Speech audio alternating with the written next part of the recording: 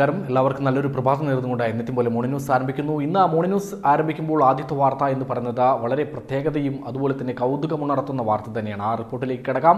വിശ്രമ ജീവിതത്തിൽ ആലിൻചുവട്ടിലെ സായം സന്ധ്യയിൽ ഒത്തുകൂടലിൻ്റെ സ്നേഹപ്പെരുമയ്ക്ക് 2 പതിറ്റാണ്ടിൻ്റെ പഴമ പെരുക്കം. റസൽ ഷാഹുൽ തയ്യാറാക്കിയ റിപ്പോർട്ടിലേക്ക്.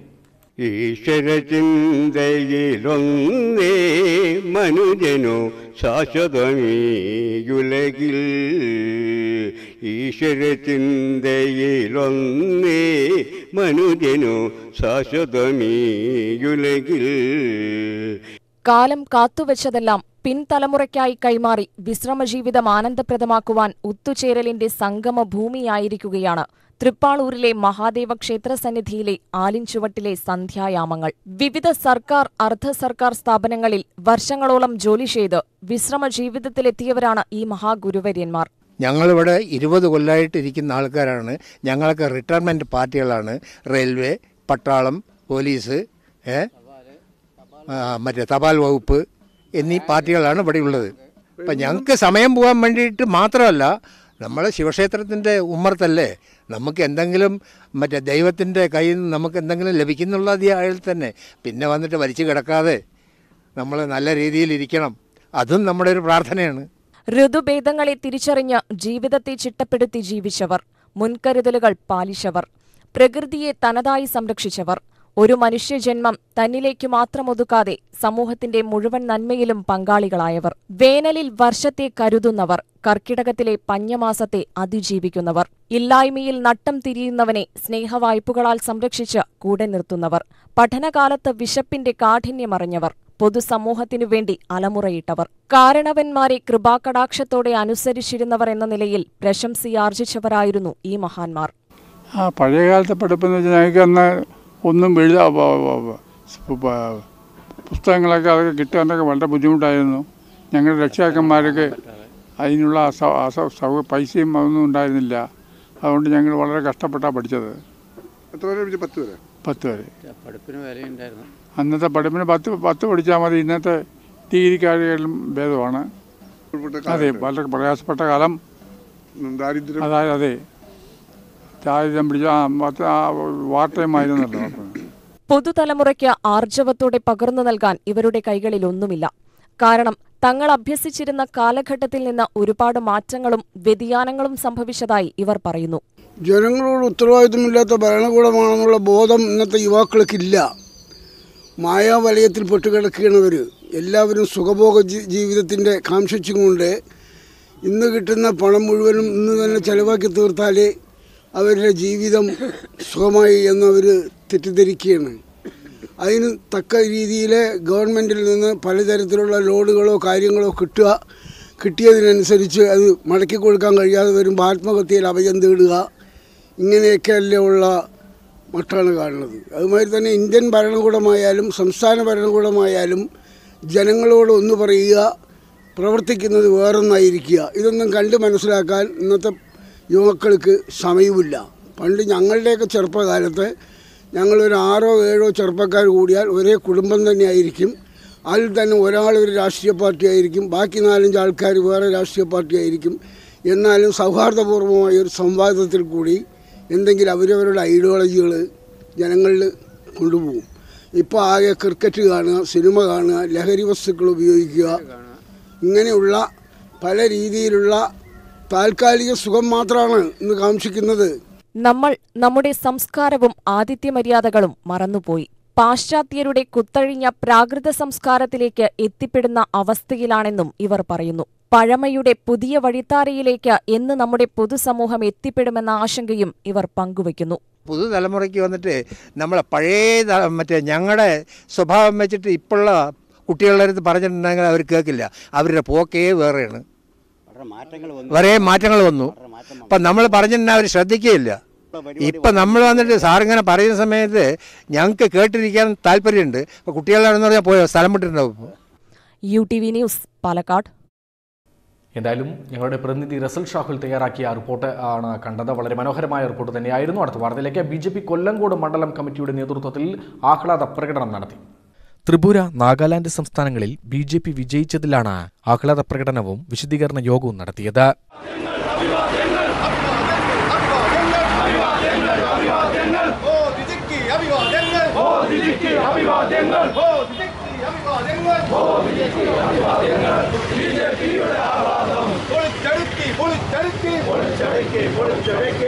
BJP മണ്ഡലം കൺവീനർ M. സുരേന്ദ്രൻ വിശദീകരണ യോഗം ഉദ്ഘാടനം ചെയ്തു.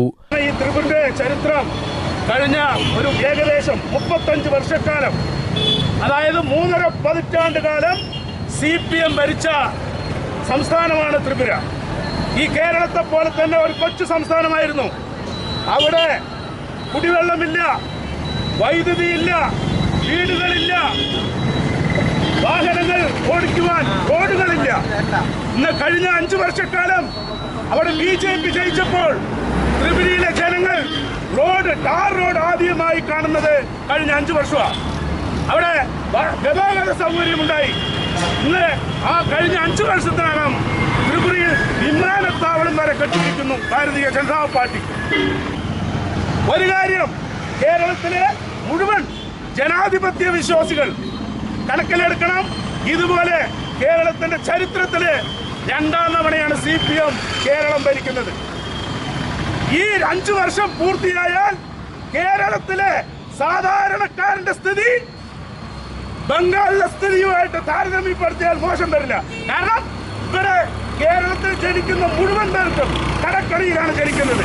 നമ്മൾക്കും ഈ 5 വർഷം മാർക്സിസ്റ്റ് പാർട്ടി ഭരിച്ചു കഴിഞ്ഞാൽ നമ്മള് ഈ കേരളം വിട്ട് വേറെ വല്ല ഗുജറാത്തിലേക്കോ BJP ഭരിക്കുന്ന സംസ്ഥാനങ്ങളിലേക്ക് പോകേണ്ടി വരും. TC Kannan, PR Prashant, Biju, TN Ramesh, N Babu എന്നിവർ പ്രസംഗിച്ചു. റീജിയണൽ ട്രാൻസ്പോർട്ട് അതോറിറ്റിയുടെ ഉത്തരവുണ്ടായിട്ടും പാലക്കാട് മുനിസിപ്പൽ ബസ് സ്റ്റാൻഡിലേക്ക് സർവീസ് നടത്താതെ പോകുന്ന ബസ്സുകളെ തടഞ്ഞ ഭാരതീയ നാഷണൽ ജനതാദൾ. പാലക്കാട് താരേക്കാട് ജംഗ്ഷനിലാണ് ബസ്സുകളെ തടഞ്ഞത്. ബസ് ഡ്രൈവർമാർക്ക് RTO ഉത്തരവിന്റെ പകർപ്പും ഇനി നിയമം ലംഘിക്കരുതെന്ന താക്കീതും നൽകിയാണ് ഭാരതീയ നാഷണൽ ജനതാദളിന്റെ പ്രതിഷേധം.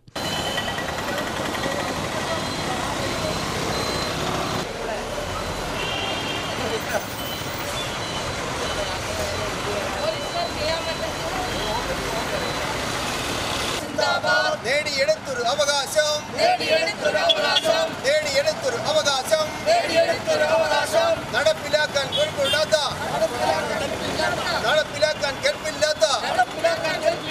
അധികാരികളെ സൂക്ഷിച്ചോളൂ. RTOയുടെ ഉത്തരവ് പ്രകാരം എല്ലാ ബസ്സുകളും സ്റ്റാൻഡിലേക്ക് എത്തിച്ചേരുമെന്ന് നാഷണൽ ജനതാദൾ ജില്ലാ സെക്രട്ടറി MM വർഗീസ് പറഞ്ഞു. പെർമിറ്റ് പ്രകാരം എവിടുന്ന് തുടങ്ങുമ്പോൾ അവിടുന്ന് ബസ്സുകൾ ഓപ്പറേറ്റ് ചെയ്യണമെന്ന് നാഷണൽ ജനതാദൾ സെക്രട്ടറി എന്നുള്ള നിലയിൽ അവിടെ അപേക്ഷ കൊടുക്കുകയും അതുപോലെ തന്നെ 12/12 അത് ഓർഡറായി വരികയും ചെയ്തു. ഈ ഓർഡറായി വന്നതിൽ ഒരാഴ്ചക്കാലം പോലീസിൻ്റെ ഭാഗത്തു നിന്ന് കൃത്യമായ നിർദ്ദേശമുണ്ടായിരുന്നു. അവർ വണ്ടികൾ പോയി. പോലീസ് ഇവിടുന്ന് മാറിയപ്പോൾ ആ നിയമം ആരോ അട്ടിമറിച്ച് വീണ്ടും നിജസ്ഥിതി പഴയ രീതിയിൽ തുടരാൻ വേണ്ടി ഇവരെന്ത് ചെയ്തു, സ്വന്തം ഇഷ്ടപ്രകാരം വണ്ടികൾ പെർമിറ്റ് ഇല്ലാത്ത സ്ഥലത്ത് പോയി ചേരുകയും പുറപ്പെടുകയും ചെയ്തു. അതിന് നാഷണൽ ജനതാദൾ പാർട്ടി ഇന്നു മുതൽ ശക്തമായി രംഗത്താണ്. ഒരു കാരണവശാലും ആ നിയമത്തെ അട്ടിമറിക്കാനോ അതോടൊപ്പം തന്നെ അതിൽ വെള്ളം ചേർക്കാനോ ഒരു രാഷ്ട്രീയ പാർട്ടികളെയും നാഷണൽ ജനതാദൾ പാർട്ടി അനുവദിക്കുകയില്ല. അതുകൊണ്ട് 11/11/2022 RTA മീറ്റിങ്ങിൽ വന്ന തീരുമാനം, 12/12 എടുത്ത അജണ്ടയിൽ വന്ന തീരുമാനം എപ്പോഴും നടപ്പിലാക്കുവാൻ national Janata Dal party കടപ്പെട്ടവരാണ്. KJ Ninan, മഹിളാ ജനതാ ജനറൽ സെക്രട്ടറി നൌഫിയ നസീർ, ഫിറോസ് ചിറക്കാട്, സുരേഷ് പോത്തുണ്ടി, ഇർഷാദ് ഗോപാലകൃഷ്ണൻ എന്നിവർ നേതൃത്വം നൽകി. UTV news, Palakkad. Regional transport അതോറിറ്റിയുടെ ഉത്തരവുണ്ടായിട്ടും പാലക്കാട് മുനിസിപ്പൽ ബസ് സ്റ്റാൻഡിലേക്ക് സർവീസ് നടത്താതെ പോകുന്ന ബസ്സുകളെ തടഞ്ഞാണ് ഭാരതീയ നാഷണൽ ജനതാദൾ സമരം നടത്തിയിരിക്കുന്നത്. അടുത്ത വാർത്തയിലേക്ക്. പാലക്കാട് മുനിസിപ്പൽ ബസ് സ്റ്റാൻഡ് നിർമ്മാണ പ്രവൃത്തി ശനിയാഴ്ച തുടങ്ങും. കാലഹരണപ്പെട്ട ബസ് സ്റ്റാൻഡ് പൊളിച്ചുമാറ്റിയ ശേഷം ബസ് സ്റ്റാൻഡ് നിർമ്മാണം നീണ്ടുപോയി. ഒരു ഘട്ടത്തിൽ ബസ് സ്റ്റാൻഡ് തന്നെ വേണ്ടെന്ന് വെക്കാനും നീക്കം നടന്നതായി പറയപ്പെടുന്നു. 2 തലമുറയുടെ ജീവിതത്തിൽ മറക്കാനാവാത്ത ജീവിതാനുഭവങ്ങൾ നൽകിയ പാലക്കാട് നഗരസഭാ ബസ് സ്റ്റാൻഡ് പൊളിച്ചുമാറ്റിയത് അല്പം മനോവിഷമത്തോടെയാണ് ഉൾക്കൊണ്ടത്. 7 വർഷത്തെ കാത്തിരിപ്പിനൊടുവിൽ പാലക്കാട് മുനിസിപ്പൽ ബസ് സ്റ്റാൻഡിന് ശാപമോക്ഷമാകുന്നു. ബസ് സ്റ്റാൻഡ് നിർമ്മാണത്തിന്റെ തറക്കല്ലിടൽ കർമ്മം ഇന്ന് VK ശ്രീകണ്ഠൻ MP നിർവഹിക്കും. 7 വർഷം മുൻപാണ് ബലക്ഷയം വന്ന ബസ് സ്റ്റാൻഡ് കെട്ടിടം നഗരസഭ പൊളിച്ചുമാറ്റിയത്. പൊളിച്ചുമാറ്റിയെങ്കിലും ബസ് സ്റ്റാൻഡ് നിർമ്മാണം അനന്തമായി നീളുകയായിരുന്നു. MP ഫണ്ടിൽ നിന്ന് 2 കോടി അനുവദിച്ചിട്ടും മണ്ണ് പരിശോധനയുൾപ്പെടെയുള്ള അടിസ്ഥാന കാര്യങ്ങൾ പോലും നടന്നില്ല. ഇതിനെതിരെ വ്യാപാരികളും നാഷണൽ ജനതാദളും ഏറെക്കാലം സമരമുഖത്തുണ്ടായിരുന്നു. ഇതിനുശേഷമാണ് നഗരസഭാ ബസ് സ്റ്റാൻഡ് നിർമ്മാണത്തിന് അനുമതി വാങ്ങിച്ചെടുത്തത്. MP ഫണ്ടിൽ നിന്നും ലഭിച്ച 2 കോടി ഉപയോഗിച്ച് 4 മാസം കൊണ്ട് ബസ് സ്റ്റാൻഡ് നിർമ്മാണം പൂർത്തിയാക്കാനാണ് തീരുമാനം. UTV news, Palakkad. Palakkad municipal bus stand നിർമ്മാണ പ്രവൃത്തി ശനിയാഴ്ച തുടങ്ങും എന്നുള്ളതാണ്. അടുത്ത വാർത്തയിലേക്ക്. റോട്ടറി ക്ലബ്ബ് ഓഫ് നെന്മാറ നടത്തുന്ന വിവിധ സേവന പ്രവർത്തനങ്ങളുടെ ഉദ്ഘാടനം നടത്തും. റോട്ടറി ജില്ലാ ഗവർണർ S. രാജ്മോഹൻ നായർ ഉദ്ഘാടനം ചെയ്തു. 25ഓളം പ്രോജക്റ്റുകൾ ഈ കഴിഞ്ഞ 8 മാസം കൊണ്ട് ചെയ്തു. കഞ്ഞി 365 days for the last 5 years. വളരെ നല്ല കാര്യമാണ്. ഏകദേശം 1000ഓളം പേരാണ് ഒരു ദിവസത്തെ ഇവിടുത്തെ ഹോസ്പിറ്റലിൽ വരുന്നത്. ഇതൊക്കെയാണ് നമുക്ക് കിട്ടാവുന്ന ഏറ്റവും വലിയ കാര്യങ്ങൾ. കാരണം എന്ന് പറഞ്ഞാൽ അതിന്റെ വ്യാപ്തി ഭയങ്കരമാണ്. ആ ഒരു വ്യാപ്തിയിലേക്ക് പോകുമ്പോഴാണ് അതിനുള്ള ഇത് കിട്ടുന്നത്. അതുപോലെ കുട്ടികളിൽ വാഷിംഗ് സ്കൂൾ, കൈ കഴുകുവാനുള്ള റാംകിയുടെ, നിങ്ങളുടെ സ്വന്തം ക്ലബിലെ മെമ്പറായ റാംകി ഡിസ്ട്രിക്ട് കോർഡിനേറ്റർ രാമകൃഷ്ണന്റെ വക ആ ഒരു എനർജി, അദ്ദേഹം പ്രതിജ്ഞയെടുത്തിറങ്ങിയത് 1 ലക്ഷം കുട്ടികൾക്ക് കൈ കഴുകുവാനുള്ള വിദ്യകൾ പഠിപ്പിച്ചു കൊടുക്കും. വാഷിംഗ് സ്കൂൾ വിൻസ് പിന്നെ ഒരു നാഷണൽ തീമാണ്. അതിപ്പോ ഈ അടുത്ത സമയത്തായിട്ട് അത് കൂടുകയും ചെയ്തു. കാരണം because of this Covid. Rotary club president M. Unnikrishnan അധ്യക്ഷത വഹിച്ചു. Secretary V. പ്രകാശ് പ്രവർത്തന റിപ്പോർട്ട് അവതരിപ്പിച്ചു. ചടങ്ങിൽ വെച്ച് വിവിധ ബഡ്സ് സ്കൂളുകളിലേക്കുള്ള ധനസഹായ വിതരണം ചെയ്തു. നെന്മാർ നിയോജക മണ്ഡലത്തിലെ എല്ലാ ആശാവർക്കർമാർക്കും നെന്മാർ റോട്ടറി ക്ലബ്ബ് നേതൃത്വത്തിൽ ഷുഗറും BP-യും പരിശോധിക്കാനുള്ള ഉപകരണങ്ങൾ വാങ്ങി നൽകാൻ തീരുമാനിച്ചു. Rotary assistant governor CS Sunil, doctor Balasubrahmanyam, CB Ramlal, KV Manikandan, K Keshavan മറ്റംഗങ്ങൾ പങ്കെടുത്ത് സംസാരിച്ചു. ഗോപകുമാർ നന്ദി പറഞ്ഞു. UTV news, Palakkad. അടുത്തത് മോർണിംഗ് ന്യൂസിലെ ഇടവേളയാണ്. ഇടവേളയ്ക്ക് ശേഷം തിരിച്ചു വരാം. ബോബി ചെമ്മണ്ണൂർ ഇന്റർനാഷണൽ ജുവലേഴ്സിൽ ഓഫറുകളുടെ പെരുമഴ. സ്വന്തമാക്കൂ BIS ഹോൾമാർക്ക് 9164 സ്വർണ്ണാഭരണങ്ങൾ ഏറ്റവും കുറഞ്ഞ പണിക്കൂലിയിൽ. ഡയമണ്ട് ആഭരണങ്ങൾക്ക് പണിക്കൂലിയിൽ 50% വരെ ഡിസ്കൗണ്ട്. മെഗാ ഗോൾഡ് എക്സ്ചേഞ്ച് മേളയിലൂടെ നേടൂ പഴയ സ്വർണത്തിന് പുതിയ വില. അഡ്വാൻസ് ബുക്കിംഗിലൂടെ പണിക്കൂലിയില്ലാതെ സ്വർണ്ണാഭരണങ്ങൾ സ്വന്തമാക്കാൻ അവസരം. വിവാഹ പാർട്ടികൾക്ക് സ്പെഷ്യൽ പാക്കേജുകൾ. Bobby Chemmanur international jewellers.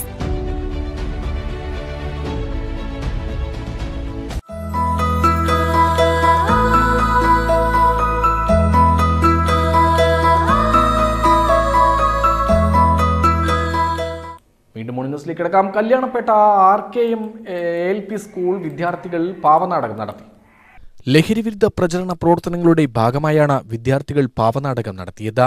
കല്യാണപ്പെട്ട, വണ്ടിത്താവളം എന്നീ സ്ഥലങ്ങളിൽ പാവനാടകം അവതരിപ്പിച്ചു.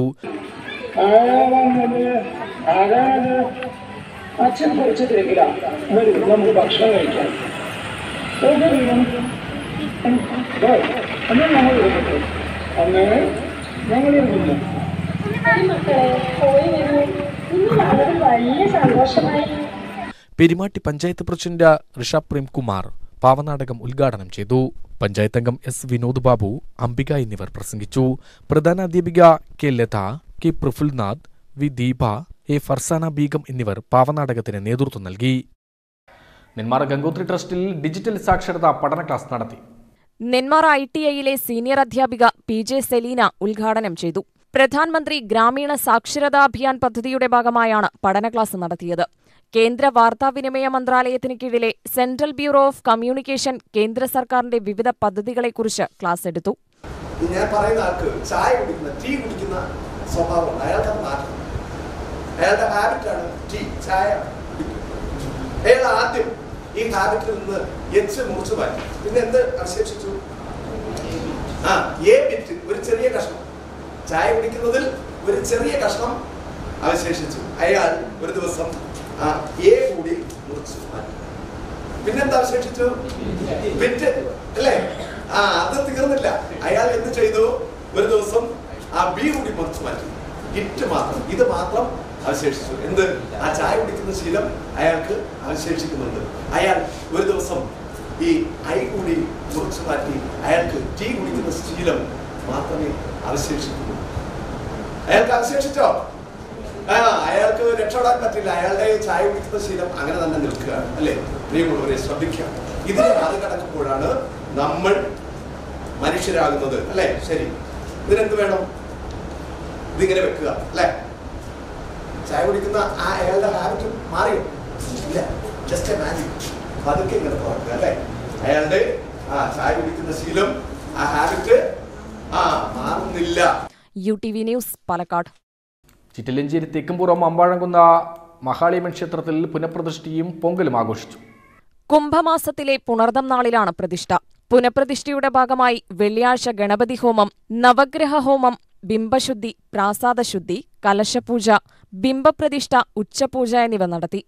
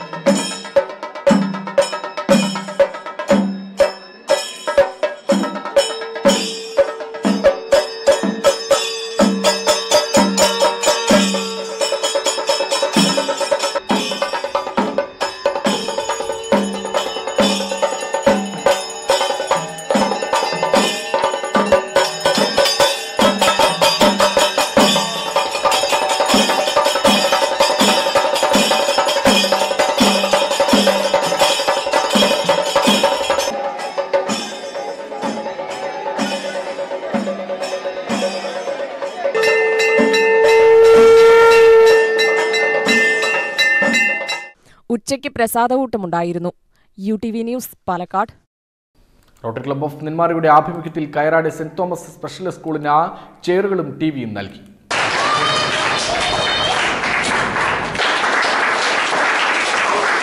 റോട്ടറി ക്ലബ്ബ് ഓഫ് നെന്മാറയുടെ ആഭിമുഖ്യത്തിൽ സ്കൂളിന് 4 ടോയ്ലറ്റുകൾ നിർമ്മിച്ചു നൽകുമെന്ന് റോട്ടറി ജില്ലാ ഗവർണർ രാജമോഹൻ നായർ അറിയിച്ചു.